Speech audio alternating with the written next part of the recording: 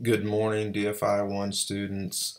I'm hoping that this will help you. I've had a couple of students, not many, but a couple of you that have asked some questions and seem confused about the final. So I do want to clarify through this video. I'm looking at your modules pages, okay, and I've got them collapsed. So yeah, these would normally have the assignments and supporting resources that go with each one of the modules. We did the landing page first, remember that. The second site or page we did was the mini portfolio, which you've all done and completed that. And you have just completed the boutique site with all of its multiple pages and the nuances there. Most of you did a really good job on that. On this last one, now Module 5 is really, it's an assignment, but I'll go over that in a moment.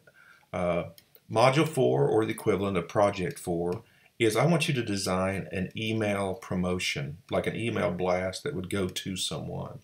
We're not going to really email it out, but using HTML, a lot of designers will design spam, if you will, that spam that comes to your email account from The Gap or Barnes & Noble or whoever. Starbucks. Everybody sends out, and basically what it is, they got your email somehow when you made a purchase online or face-to-face, and then they're going to follow up by trying to get you to come back to their store, go to their website, shop online, etc.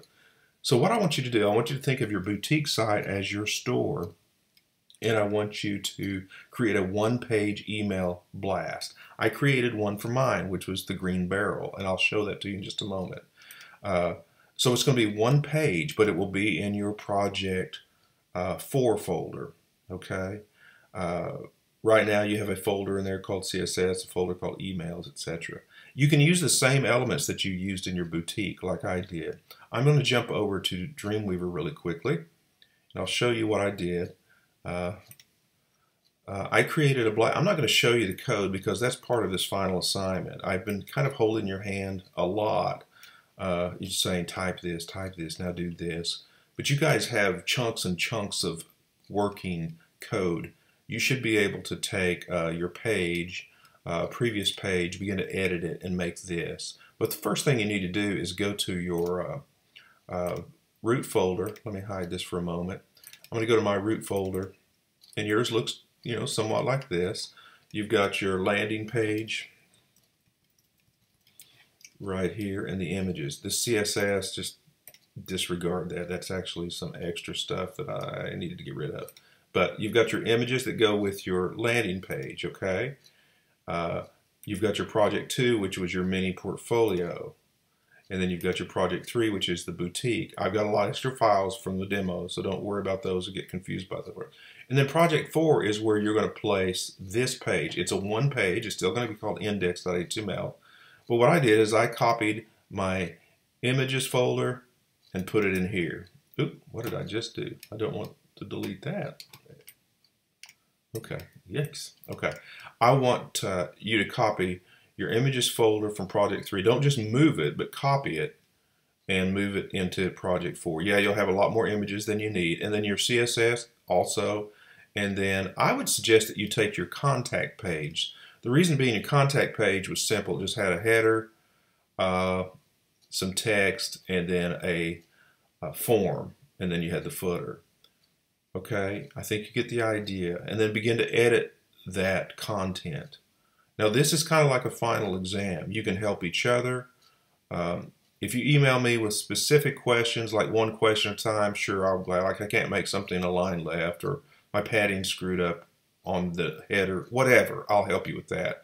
But I'm not going to do it for you, okay? This is part of the learning objective of this. This is kind of like your final wrapped up in this one page. Can you adjust the HTML and CSS to make a one-page email blast and that looks something like this?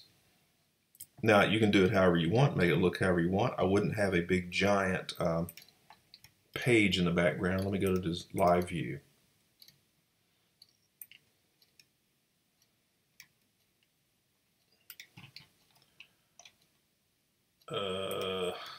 Let me jump back out of here. Trying to get it to fit here a bit better. Okay, what I was going to suggest is if you would just do this, take your logo, put it in the center in the header, something like that. We don't need a nav bar because this isn't going to be a website. Have a headline, so I just said something like shop online for all your pickle needs. And then you're supposed to have your 200 plus words, some kind of verbiage, and I have some links in here. I didn't take the time to colorize and stylize those. I would if I were turning this in like you are. I've got a big general image. I've got a thumbnail down here that could be a link to something, and then I've got a footer. Okay, I just made up some text there, so don't put dummy text, write something. I'll have a few links scattered throughout, so because the idea of a email promo is to drive people to a website, a call to action, if you will. Okay, you get the idea. Like I said, I'm not going to show you the code, but what I did is I just copied the contact page and copied my CSS folder and images folder and put them in that project 4, and then just began building. Yeah, I don't care if you've got some extra images in that images folder, but make sure you meet the criteria of the assignment. So read it carefully, read it 2 or 3 times, make some notes. Okay, you've got to have so many images, so many words, got to have a header, a subheading, etc.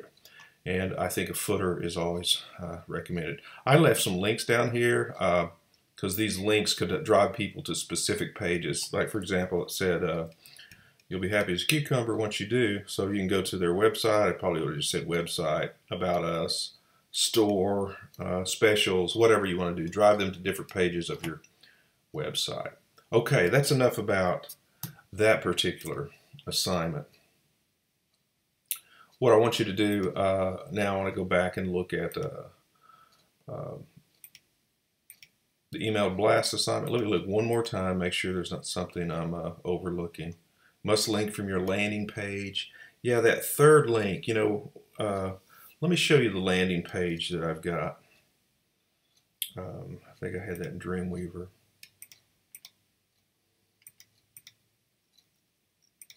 So your landing page, you did this many months ago, okay? Your link should be something like this, not just project 1, 2, 3, 4, but the mini folio, the boutique, this email blast, which is now the new one, and then revisions or overview, whatever you want to call it. I'll talk about this last. This had your bio, your image, repeat of the links down here, and some of you need to redo. In fact, everybody is supposed to redress every assignment. It's just the first 3. You're not going to have time to redress the email blast, okay? But the mini folio, landing page, and the boutique, anything that was given, I don't care if you had a 98% and I said you had a typo in the first paragraph, correct that typo. Because if you turn it in uncorrected, I'll take that as kind of I don't know, it's kind of arrogant to not want to go ahead and perfect it. You think, oh, that's just good enough. I probably would lower it an additional letter grade because you just decided not to redress according to the instructions given to you by your creative director. Okay, so tweak that, make it beautiful. If some of you maybe had a little bit too much blank space here, close it up, add some more text, make your padding look good, make your links work, etc. So these landing pages should go to those different sites. I've just got it here in Dreamweaver, so they're not actually jumping over. It's not in a browser. Okay, so back to the criteria. Read each one of those, okay? And like I say, you don't have to start from scratch. You can actually take your contact page. You could take your index page, but it had a really complicated content area. I would just take that contact page. And don't forget, that means you're going to delete that blog. So the best would be to go to all that code that says iframe and then it has that JavaScript after it, a big chunk of code. Just select all that, delete it. You'll see that big gray box in the design view go away. And you should have this empty content area that you can spill in your stuff. So wrestle with that. That's the primary thing. Lastly is this. I want you to simply, with that 4th link in your landing page, I want it to go to, I guess you'll have a project 5 folder. I don't know who created that, but you should have a project 5 folder with an index file. And you don't have to have any CSS, just an index file and no images. Okay, so it'll look something like, let's see, did I even do that? Oh my goodness, well let me just demonstrate real quick. I'm in Dreamweaver right now. Going to design view, I'm going to say file new, and right here where it says new document on the title, now this is the title that goes in the code, but I'm just going to say revisions for DFI 1 projects. Okay, great. And we're going to get a new blank page in Dreamweaver. We're going to immediately name the file and put it in the right place. So I'm going to say file save as, and it's going to be index, of course, and it should be in the project 5 folder. If you didn't make one already, then that's where it's going to be. I think, yeah. I think I'd already made one. So you save it there, and I'm going to open this one since I'd already made it.